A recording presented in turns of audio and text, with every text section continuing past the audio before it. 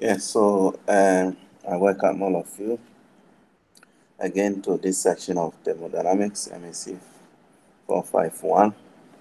Okay, this is the last portion of our lecture notes. Okay, hopefully if we are able to finish this, then the rest of the time we'll be using for solving past year questions, preparing ourselves for the exams and other activities related to tests, okay, and the assignment, of course. Okay, so basically what all that we have learned in chapter 5, we are going to repeat them also in chapter 6. Okay, so something like the ideal gas equations related to internal combustion engines and so on like this. Okay, so but this particular chapter is devoted to thermal power plants. Okay, so in this chapter we'll be learn something on Brayton cycle. Okay, so we will know the ideal Brayton cycle and then the deviation of Brayton cycle from the idealized ones. And then we will look at Brayton cycle with regeneration. Okay, so in order to increase the performance of the standard cycle or the Brayton cycle, we have to introduce what we call regeneration. And then we look at also the Brayton cycle with intercooling, reheating, and regeneration.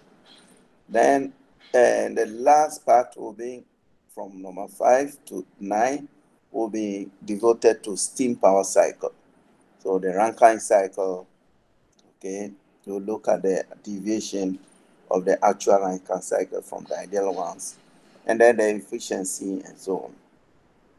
Okay, we'll look at reheating Rankine cycle and regenerative Rankine cycle. Okay, so now the definition or introduction to power plant. A power station is a plant or is a power plant in which heat energy is converted into electrical power.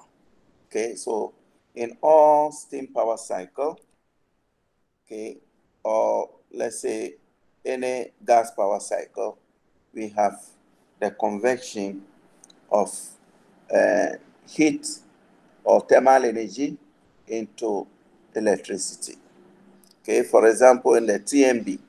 So TMB people, they normally, they sell electricity, but they buy the electricity from steam power cycle, the power plant. Okay, so then the power plant people will sell to TMB, and then TMB will sell to the end users. Okay, so this is the distribution arrangement which is put in place. Then we have the most power stations contain one or more generators, a rotating machine such as the turbine that converts the mechanical power into electrical power. Okay, so the generator is a rotating device. It's a machine, okay, which sandwiched between two what do call magnetic field, north and south pole. Okay, so the rotation of this machine between the two magnetic fields produces electricity or electrical power. And then there are various types of power plants. We have the gas turbine power plant. Okay, the working fluid is gas. And then we have the steam power plant, in which the working fluid changes phase from liquid into vapor.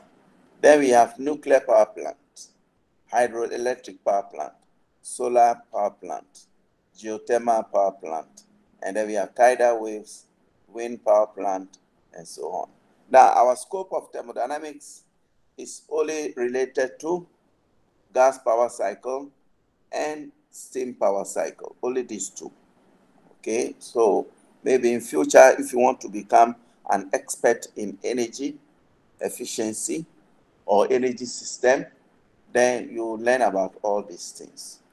Okay, so when I was doing my master's, I did something, my master's is related to energy system. So I learned so many things about all these fields. Okay, nuclear power plant, hydroelectric, geothermal, tidal waves, wind energy. In future, if you want to go into this particular field, then you have to learn about all these things. Okay. Now, gas power plant or gas turbine, okay, is used for power production, okay, and generating transfer jet propulsion. Okay, so the aircraft that we see is normally based on, or the working principle is based on the gas power or the gas engine, gas power plant. Okay, so, or the gas turbine, very sorry, gas turbine, yes. So the gas turbine engines have a great power to weight ratio compared to reciprocating engines. Okay, so when we say reciprocating engines, we are referring to internal combustion engines, such as Myvi, Produa, whatever it is. Okay, so but the gas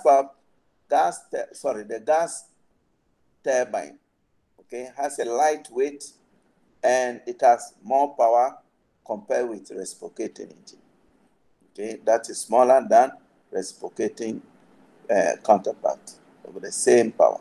Now, the main disadvantage is compared to reciprocating engine of the same size, they are expensive.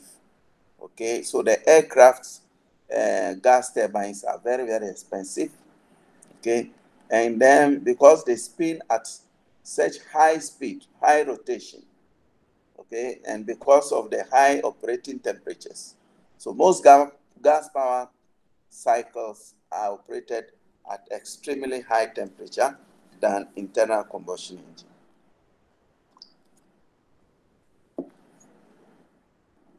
Okay, so now, and the gas turbine also tend to use more fuel when they are idle. Idle means they are not in use, but they are rotating, and they prefer a constant rather than a fluctuating load. Okay, so now these are the various features of the gas turbine. You see, here in the gas turbine, we have the intake.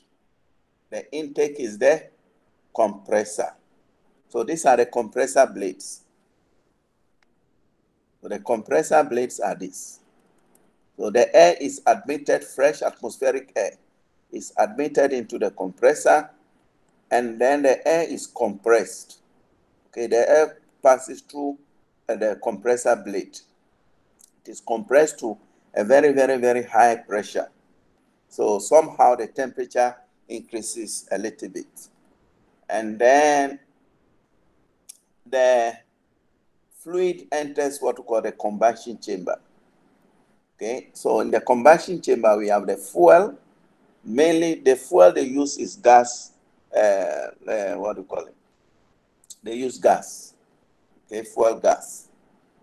And then the combustion takes place over here. So after the combustion, a very high supersonic speed, high speed fluid or flue gas, exhaust, okay, is produced, and it forces its way through what we call the turbine. So then the turbine blade will be rotating at very high speed, and this is the place where the power is produced. And then the exhaust passes through the nozzle into the atmosphere. Okay. Now, the working principle of the gas turbine is like this. Like I told you, we have the intake, atmospheric air enters. There is a compressor. Okay, it compresses the air to a high pressure. Okay, then the air enters the combustion chamber. Okay, so the combustion takes place, and then the turbine rotates. Okay, so through this, power is produced, and it is this power which is used to light the aircraft, okay, so operate other motors and other things.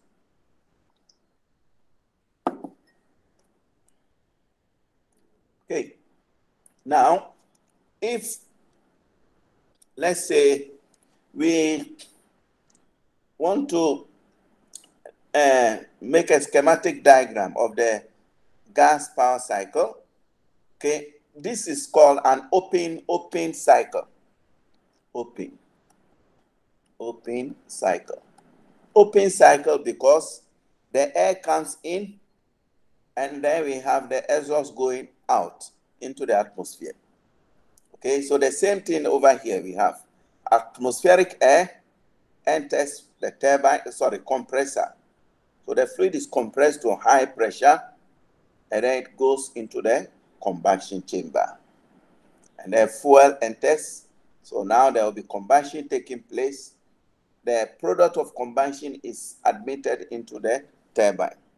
So now the turbine produces net work output, and then the exhaust from the turbine is emitted into the atmosphere. Okay, so we have closed gas power cycle and open gas power cycle.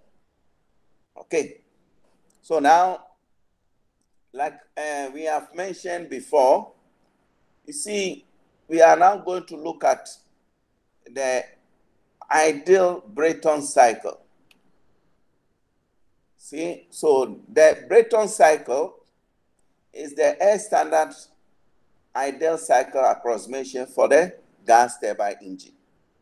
I think I have told you in chapter 5 that most of the internal combustion engine, the actual internal combustion engines, they do not follow real thermodynamic cycle. So we need to impose certain assumptions, such as the air standard assumption, on them.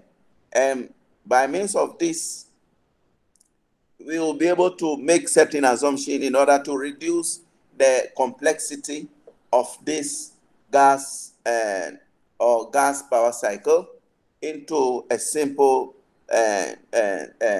situation where we can easily apply our laws of thermodynamics and then solve the quantities that we required. Okay, so the same issue also over here. The gas engine or the turbine, the gas turbine engine, the actual gas turbine engine cannot follow real thermodynamic cycle. Why? If you look over here, one of the reasons is that we have atmospheric fresh air enters the gas turbine, and then the air is compressed through the compressor, okay, into the combustion chamber.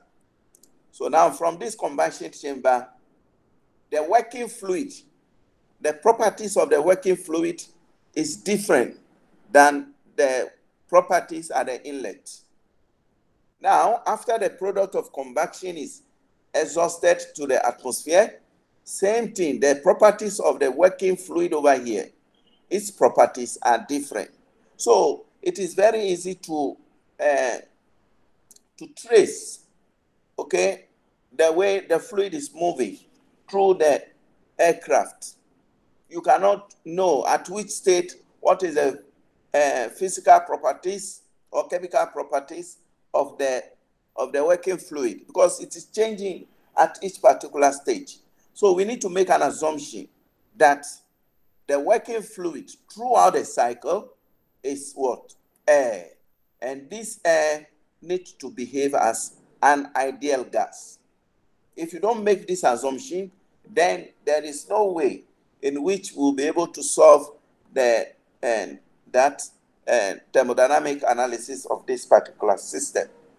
Okay, so one of the primary assumption is that the working fluid is only air, right from the inlet up to the exhaust. Okay, so that's one of the basic assumptions, and the air we use behaves as an ideal gas. All right, so now the combustion, yes, also the combustion process is replaced by a constant pressure heat addition process. So you see clearly over here, let's see the difference.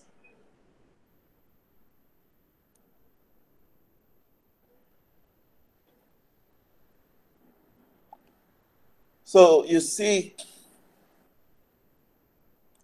over here that we have fuel and air entering this combustion chamber. So this gives rise to a different chemical composition of the working fluid. So the working fluid over here is air, and here we have air and fuel, and then here we have product of combustion. So what we are going to do is that we are going to replace this combustion chamber by a heat addition process. So it means that we will take out the fuel. So only air goes inside, and then we transfer some amount of Q into this combustion chamber. Okay, and that's what we have over here. You see? So the combustion, this time there is no fuel.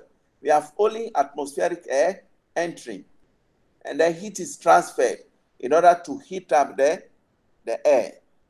Okay, so throughout the cycle, even the exhaust from this heat exchanger is air. Okay, so then the air enters the turbine at high temperature and pressure. So it is expanded, the air is expanded in the turbine. And then eventually it is exchanged heat with this heat exchanger. So eventually heat is rejected, okay, by means of heat transfer, okay, from the system to the surrounding. And then the cold air is again recycled through the process again, like this. Okay, so now let us see for each particular case what is the process involved. Now we see that when we are changing from let's say from actual cycle, the actual cycle is called the Brayton cycle. Brayton cycle. Oh, I'm very sorry. Yes, so the actual cycle. So the actual cycle is converted into what we call ideal Brayton. Ideal Brayton cycle. Brayton cycle. Brayton cycle. Okay? So the actual cycle is the gas power cycle. And when we impose the assumptions on this, then it is no longer actual cycle, but instead ideal Brayton cycle. Okay? So now let us look at the processes involved in this ideal Brayton cycle. First, we have isentropic. So you see, the compression is even isentropic.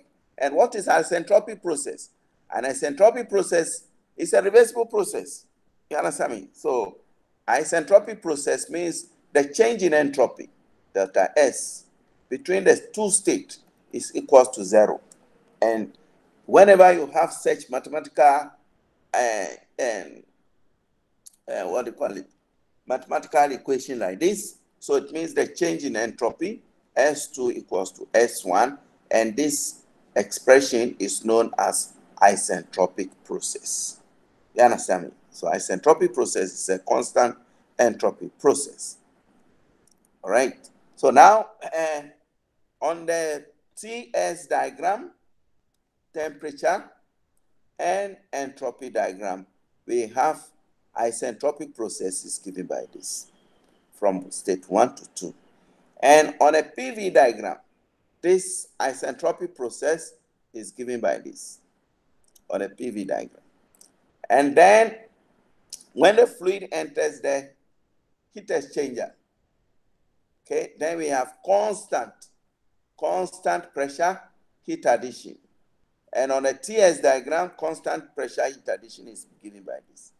And then again, we have on the expansion process from state 3 to 4, we have isentropic expansion in what? In the turbine. And this again is given by isentropic expansion. And then the final one is the constant pressure heat rejection, which is Q out. You understand?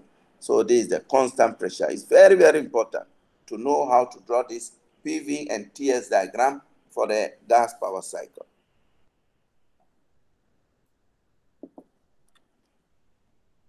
Now, these equations, they are not new to us. Okay, we have seen them several times, especially in chapter 5.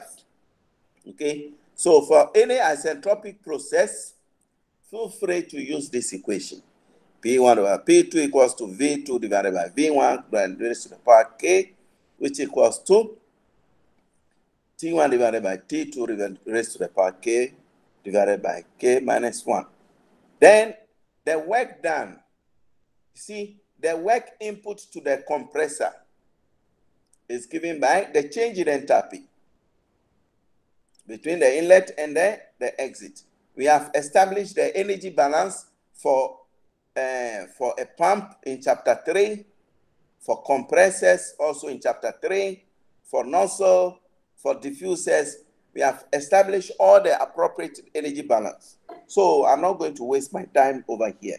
You can refer back in chapter 3. All right. So now, if you look carefully, the change or the work input to the compressor is given by H2 minus H1. But I've told you, again, if the working fluid is an ideal gas, the enthalpy of an ideal gas is always proportional or equals to Cp times the temperature of that of the working fluid.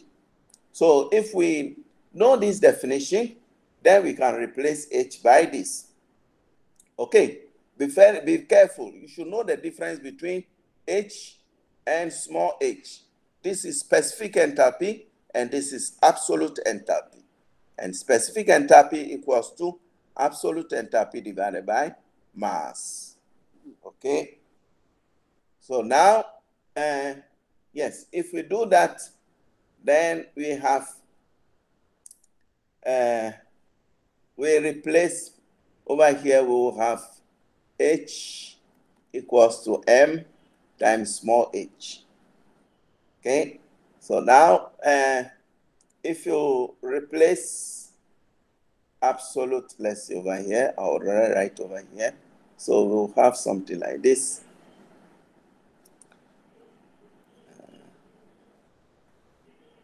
So we have something like this. WC, okay, equals to H2 minus H1. So now I can write WC equals to M mass flow rate of the working fluid, M2, okay, times H2 minus M1, H1. But again, this is a control volume system. And if the mass flow rate M1 equals to M2 equals to M, then we can factorize M out. So eventually we will have this WC equals to mass flow rate H2 minus what? Minus H1. All right. So, but we want to express it in, be careful, the unit for this is in kilowatt. Kilowatt or watt. Now, we can express it in kilojoules per kilogram. That is in specific form. By dividing, if I divide this equation by mass flow rate, I divide this also by mass flow rate. M will cancel M, and W, small w, C, is equivalent to big W with dot divided by mass flow rate. Okay, so then eventually we will have WC equals to H2 minus H1. But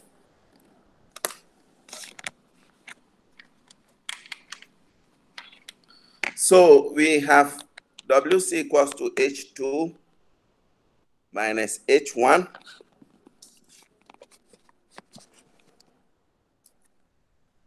But then, since I've told you the enthalpy can be defined by this for ideal gas, so we can rewrite WC equals to Cp into bracket T2 minus T1. Okay, so this is a very common equation which is widely used.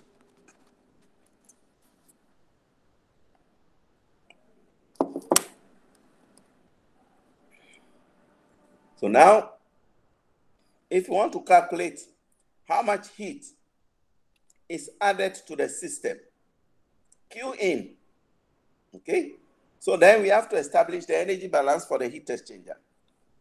This we have also done already before, okay, in the chapter 3, okay, in which we mentioned, actually this is supposed to be Q dot and this M dot, okay? So if you go back to the fundamental, it should be Q dot equals to mass flow rate H3 minus H2. But because we have H equals to Cp times temperature, that is why we got this equation like this. Okay, and this again is nothing, it is equal to the combustion efficiency, mass flow rate of the fuel, times the calorific heating value. All right, so now for the isentropic expansion process, so these two equations, they are synonymous, they are similar. Okay, this is expansion for the turbine, right? This is expansion for the turbine, and the change in enthalpy or the work delivered by the turbine is expressed in this form. Okay, now for the Q out, it is very easy. So Q out is also expressed in this form. Now, thermal efficiency for the Brayton cycle can be expressed as thermal efficiency for the Brayton cycle can be expressed by W net divided by Q in.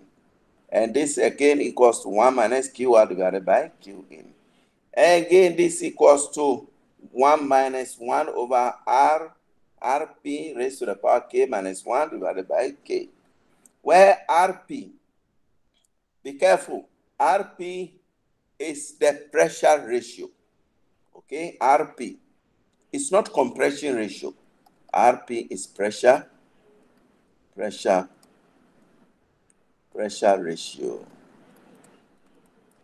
Okay.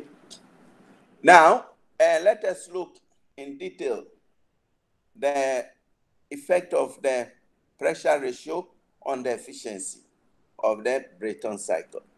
We can see from here that the efficiency of this Brayton cycle depends largely on Rp. If more Rp, then the whole of this denominator will become bigger. So then the whole of this will be smaller, and we will have 1 minus a very small value. So then it means the efficiency was going to increase. It means when you go on increasing the value for Rp increases, then the efficiency increases. But after a certain pressure ratio, there is no significant increase in the efficiency. Okay, so the range of the pressure ratio falls within, let's say, 5 and 20. All right. So now we want to define a new term called back work ratio. Okay, back work ratio is WC divided by WT. Okay, R back work ratio equals to WC divided by WT. All right. So if you make a substitution for WT and WC, then you arrive at this equation. Okay, so we will look at these questions later on. Now let us look at the deviation. So in the beginning of this class, we were told that we're going to look at the deviation of the actual gas power cycle from the ideal cycle. Okay, and this brings us to the concept of isentropic efficiency. Now, one of the main reasons for the deviation of the actual cycle is irreversibilities in a turbine. Okay, so what are irreversibilities? Pressure drop, heat loss is one of them, and friction.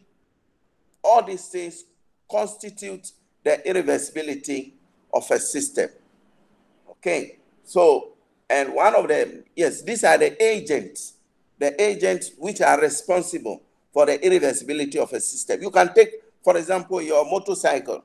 Your motorcycle, the moment you turn on the engine, thermal energy will be produced inside the engine becomes very hot. This heat will be, some of the heat will be dissipated to the surrounding. Okay, and some portion of the heat that is produced from the combustion, this is what is used to lift up the piston, so the piston will be lifted up and down. And even then, because you cannot avoid friction, there will be friction between the piston and then the cylinder, which again will produce some, thermal energy. All right, so there are so many causes of irreversibilities of a system. All right, so all these things, when you put them together, they tend to reduce the efficiency of the system or the cycle. Okay, so if we look into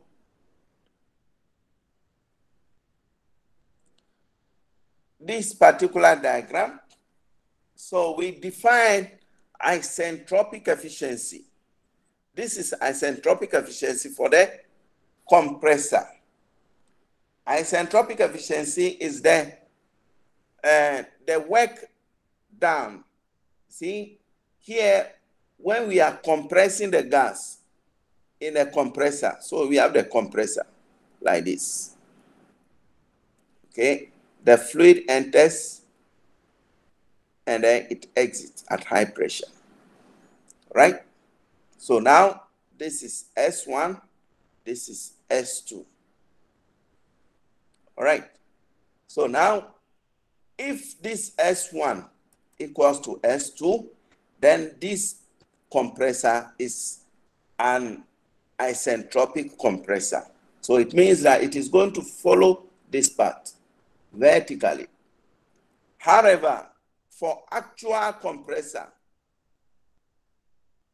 okay, in which there is pressure loss, there is friction, there is heat loss, which cannot be avoided, then for such situation,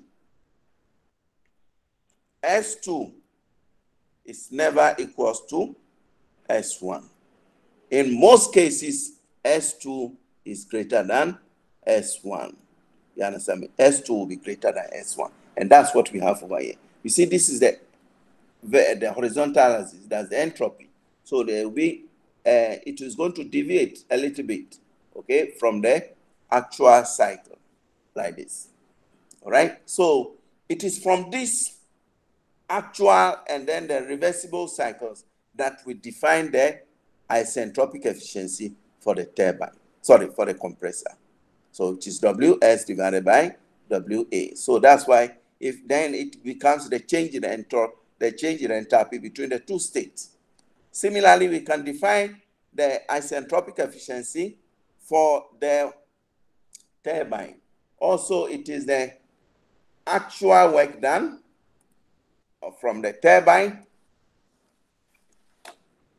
So this says the actual work done from the turbine, which is this, divided, this is the Wa, and this is Ws. All right. So also when the fluid is flowing through the heat exchanger, the pressure continues to reduce. That's why we have the dotted line. And when it is flowing through the heat exchanger for the cooling part, again, the pressure difference is, and there is pressure difference. There is pressure drop. So all these things constitute the reversibility of the system. Okay. Now let us look at development of gas turbine. Okay. Now there are some possible ways. Okay, 3 main possible ways to increase the efficiency.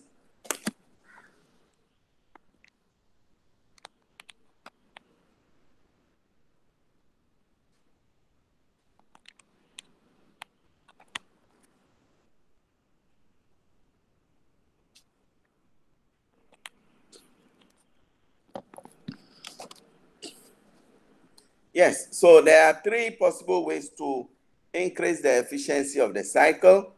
One of them to increase the turbine inlet temperatures. Okay, the other one increasing the efficiency of the turbo machinery, namely the turbine and compressors, and adding modification to the basic cycle, means intercooling, regeneration, and recuperation and reheating. All right. So let's see. But you see, in every gas turbine, there are limitations which are imposed on the turbine blades. Okay. So the turbine blade is made up of a material, and this material cannot survive under extremely high temperature. So if, let's say, normally from the manufacturing side, the manufacturer will tell you this gas turbine should not be operated above 1,500 Kelvin. If you operate continuously above this temperature, there will be corrosion. Okay, so high temperature corrosion in the turbine, and then the turbine will not last. Then you need to remove the blades. Okay, so at various RPs, let's see, for example, if the RP for a particular cycle is equals to 2, means pressure ratio, okay, most likely their efficiency will be in this region. Okay, and the more, so the network output, sorry, this is the W net work output. And if you increase the, what do you call it, the RP, then again, the network output, again, is going to increase. If you continue going, increasing this RP up to a certain value, then the network output becomes equal to this particular region. All right? But however, you see that for all the 3 cases, they are limited within this temperature, high temperature. And then the low temperature is this, 300 Kelvin. Mostly, the lower temperature is at the ambient temperature. Okay.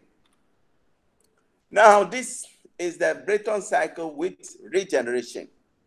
So this is one of the opportunities which is available to increase the efficiency, okay, by integrating a regenerator. So how does it work? Now let's see. So air enters the compressor at state 1, and gradually the air enters the compressor and exits the compressor at high pressure. So, but we don't want the air to go directly into the combustion chamber. We try to preheat the air from the hot gas, which is coming from the turbine. Maybe the temperature, let's say T4, is about 600, let's say, Kelvin. Okay. So this 600 Kelvin should not be allowed to go directly into the surrounding. Maybe the temperature over here is about 350 Kelvin. So we can preheat this fluid by means of this hot gas. So means maybe by the time the temperature will come to state 5, T5 will be about, let's say, approximately 500 Kelvin before the fluid will enter the combustion chamber.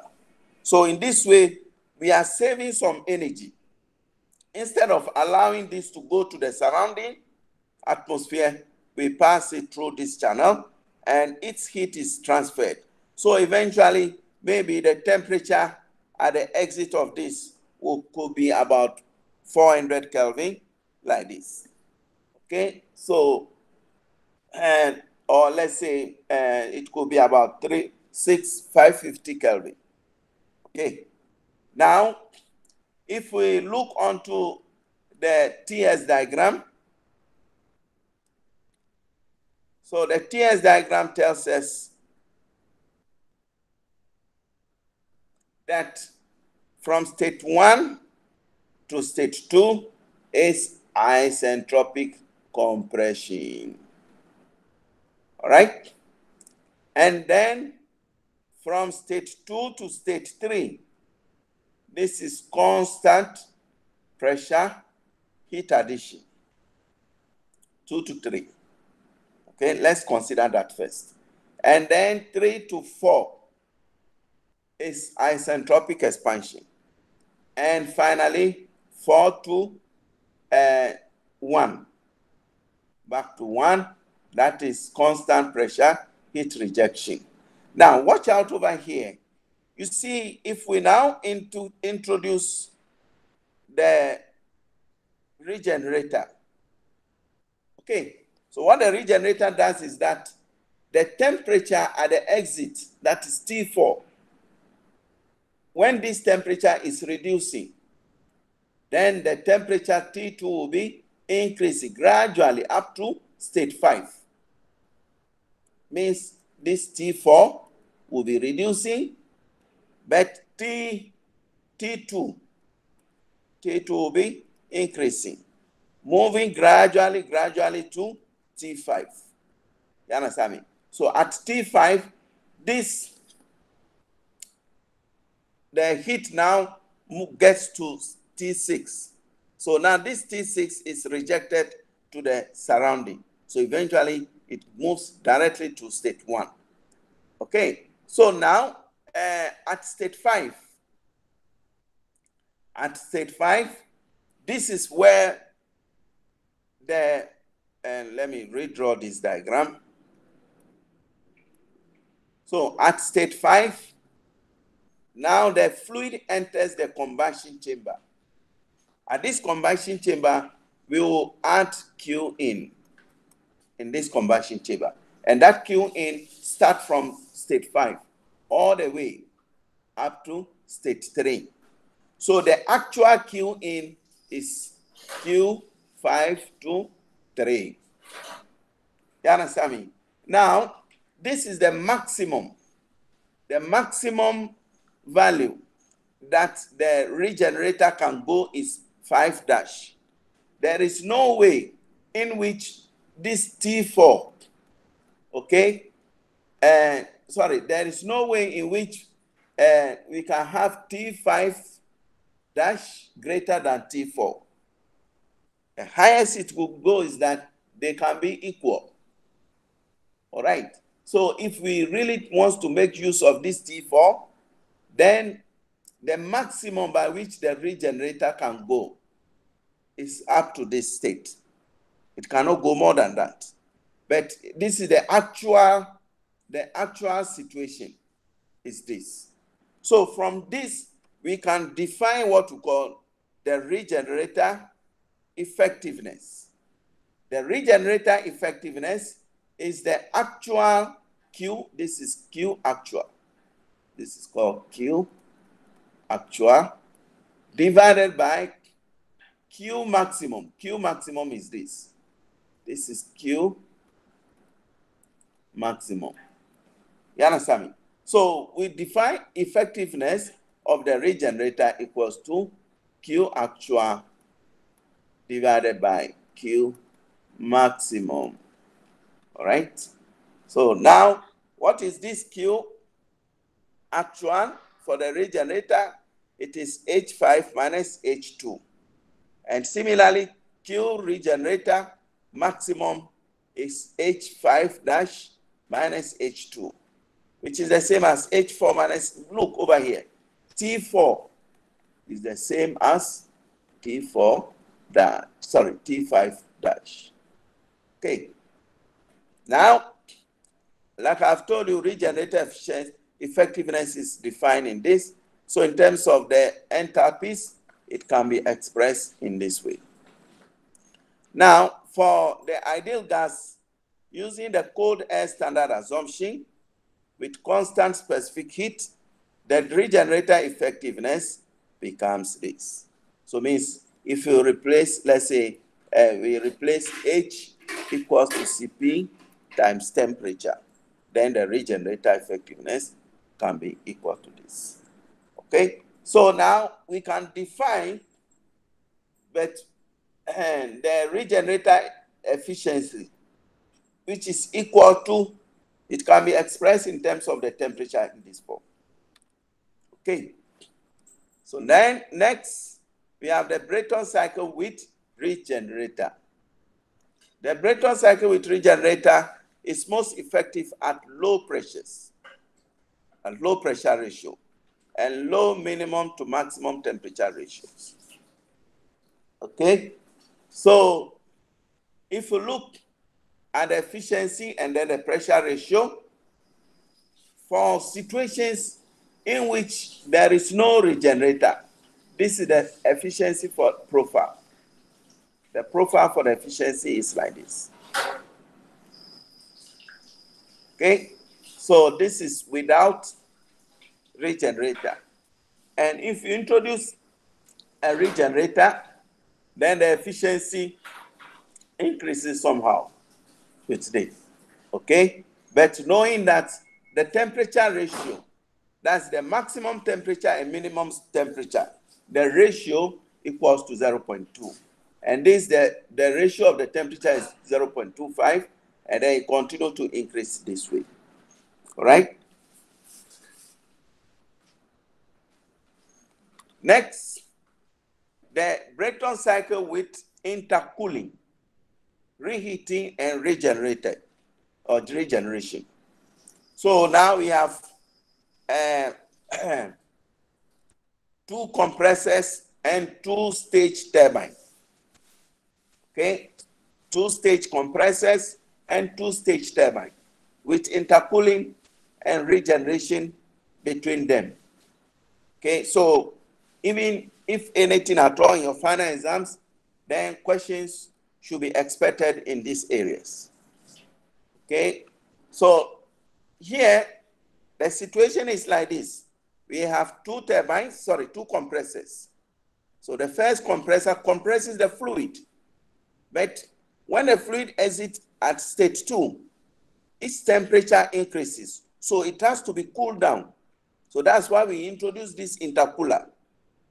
All right. So pressure remains the same, but the cooling process takes place.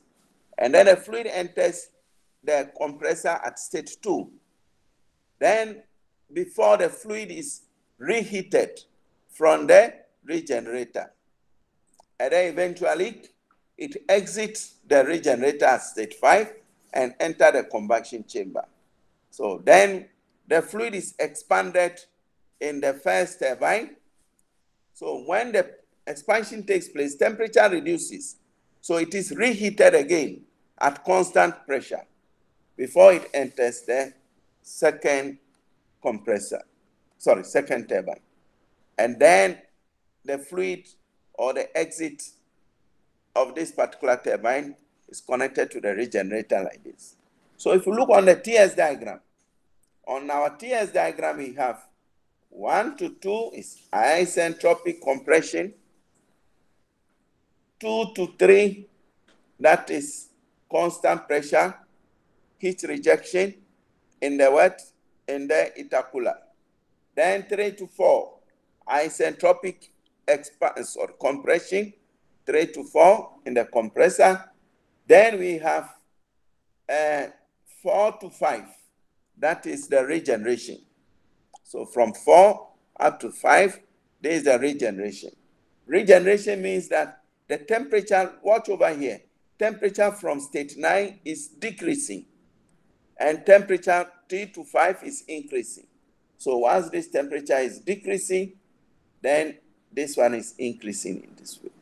But the maximum, so one thing you can discover over here, the maximum regenerator is the same as the actual. So this is 100% efficient. All right. So now our Q-in start from state 5 all the way to state 6 before the fluid is eventually expanded again in the first turbine, and then it is reheated at constant pressure, and then again re-expanded in the second turbine before it is again rejected. Okay, so it enters the regenerator over here. Now, important thing we need to know regarding this is the pressure ratio. All right? So pressure ratio, RP equals to the exit pressure, P2 divided by P1 for the first compressor. And this is the same as P4 divided by P3 for the second compressor. And for the turbine, I'll say this is compressor, and RP for the turbine equals to the exit pressure. Okay, so P6. Okay, so this gives us P6 divided by P7. P6 divided by P7. And this is the same equals to P8 divided by P9. Okay, so this is how to estimate the pressure ratio. Now, we will look at the Brayton cycle with multi-stage compression. Okay. Oh, yes. So the one we have just seen now is the same as multi-stage compression and expansion. Okay. When we say multi-stage compression with intercooling, it means the working fluid required to compress gas between two specific pressures. And then this can be decreased by carrying out the compression process in stages and cooling the gas in between. This keeps the specific volume as low as possible. And similar thing refers to multi-stage expansion with reheating. Okay? So this is the situation. If you have, let's say, this particular situation on the TS diagram, we have so many compression, multi-stage. Okay, so you can say this is about 10 or let's say 8 compressors working in stages like this. Okay, and this is also multi-stage expansion. Okay, now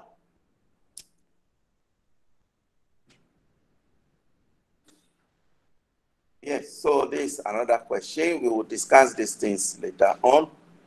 Okay, so I'll give a brief introduction to the steam power cycle, and then we will stop over there, and then we will try to complete it in the next class.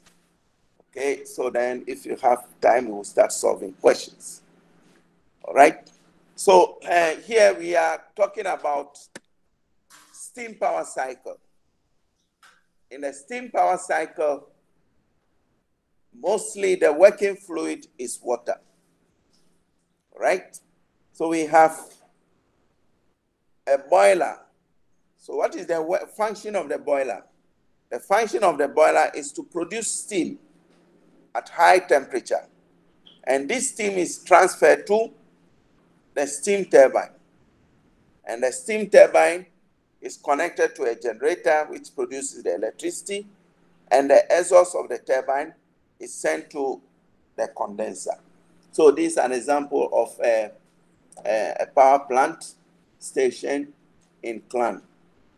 Okay, Clan Valley. So in Clan Valley, there are a lot of power plants, especially in Selangor. Okay, now let us look at the basic introduction to this steam power cycle. This is theoretically coming from the Carnot cycle. We all know the Carnot cycle already. So a Carnot cycle is a heat engine that operates between two temperature reservoirs. Okay, so it operates in a cyclic process, and all its processes are reversible process. Okay, so the basic concept of the Carnot cycle is that all the processes involved in the Carnot cycle are reversible. Okay, so now if we have, for example, and this is an example of a Carnot cycle where we have a pump which is installed. So the use of this pump is to pump the fluid. So water is an incompressible fluid. Okay, so state 1 to 2 is isothermal heat addition. Okay, and let me see over here. Instead, so I think if we have to go by this diagram, so then the statement over here is wrong. So this is supposed to be, let me see. So 1 to 2 is isothermal heat addition in boiler. It should be, let me change this. This should be 4 to 1. This should be 4 to 1. Okay, and then isentropic expansion in the turbine should be 3 to 4.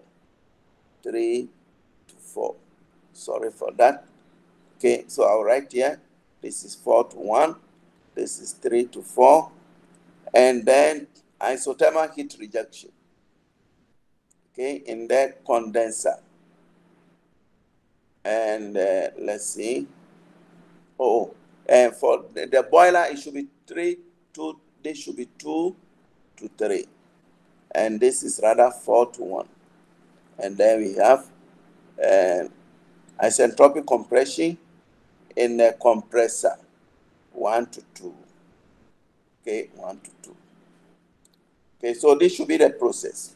So 1 to 2, that is the isentropic compression. Normally, this is a pump, so we cannot put a compressor for this. So this should be a pump. Okay, so then 2 to 3 is constant pressure. Isothermal, 2 to 3 is isothermal heat addition.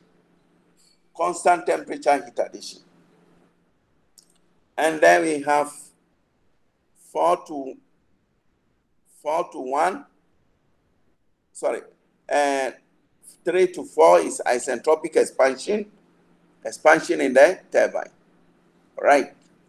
Now, this diagram again can be related to this one on the right, where we have the heat engine is embedded over here, and it is operated between two temperature reservoirs. Okay, heat energy is taken from high temperature reservoir, and part of this heat is converted into work, and the rest of the heat is rejected to a lower temperature heat sink. All right, so 1 to 2, that is isentropic compression in the pump. And 2 to 3, this is constant temperature. Heat what? Heat input. And then 3 to 4 is isentropic expansion. And 4 to 1 is constant temperature heat rejection. Now, the thermal efficiency for this cycle is W divided by QA, which can be expressed by this. All right? Now, there are some weaknesses, okay, and in which it is associated with the Carnot cycle. So the Carnot cycle, theoretically, it is good. Practically, it is very weak. We cannot implement it practically. You understand me? So the Carnot cycle is a highly valid and useful when it comes to theory. But in practical situation, it is really, it cannot help. You understand me? So, and we are saying that the Carnot cycle is the most efficient operating cycle operating between two specific temperatures limits. But it is not suitable model for power cycle. Because of what? Process 1 to 2, okay, limiting the heat process to two-phase. So process 1 to 2, assuming you are heating the fluid, this is constant temperature. And the fluid over here is in the saturated liquid state. This is saturated vapor state. So imagine you are pouring saturated vapor into the turbine. How much energy can you get? Very, very, very small. You understand me? So basically, to be working under two-phase regime is not desirable for the power plant. All right? So we are saying this severely limits the maximum temperature that can be used in the cycle. Now, process 2 to 3, the steam cannot handle steam with high moisture. So you see, here immediately after the expansion, just after the expansion, a lot of water start coming into the turbine. So the turbine cannot produce any meaningful work. Okay? Next, we have the 4 to 1. Process 4 to 1, it is not practical to design a pump that handles two-phase. You see, here we have saturated liquid vapor mixture. Normally, if you want to pump a fluid, it should be in the saturated liquid state, not saturated liquid vapor mixture. Okay? So these are the classical reasons why the Carnot cycle cannot be used. So now we will make a modification of the Carnot cycle. And the modification of this Carnot cycle is referred to as the ideal Rankine cycle. So the ideal Rankine cycle for vapor power cycle. Okay, so let's see. So you see now, instead of the fluid here, one of the biggest modifications we have made is that all the components, the pump, the boiler, turbine, and condensers, they remain the same, but their operation is going to be different in some way. Like this, instead of allowing the fluid to be pumped into the boiler at saturated liquid vapor mixture, we continue to cool it down up to saturated liquid state before eventually it is pumped into the boiler. You understand me? So 2 to 3, even though it is isentropic compression, it is done at compressed liquid state. All right? So then again, we have heat addition process takes place at different temperatures, not at constant temperature. In the Carnot cycle, the heat addition takes place at constant temperature. You see the classical difference. So here the heat addition is taking place at varying temperature, but at constant pressure. Pressure is constant because this is a constant pressure line. You understand? Only the temperature is changing. Pressure is constant. And then the fluid is expanded at superheated state, not at saturated vapor state. So continue to expand. So this is very desirable for the steam power cycle. Okay, so these are the basic modifications. So 1 to 2 is isentropic compression, 2 to 3 constant pressure heat addition, isentropic expansion, then we have constant pressure heat rejection. Okay, So, and I would like to stop over here. So inshallah, we'll try to complete this slide in the next class. Okay, let me know if there is any question. If there is any question related to what we have just discussed now, please let me know. No, Doctor. All right, thank you very much.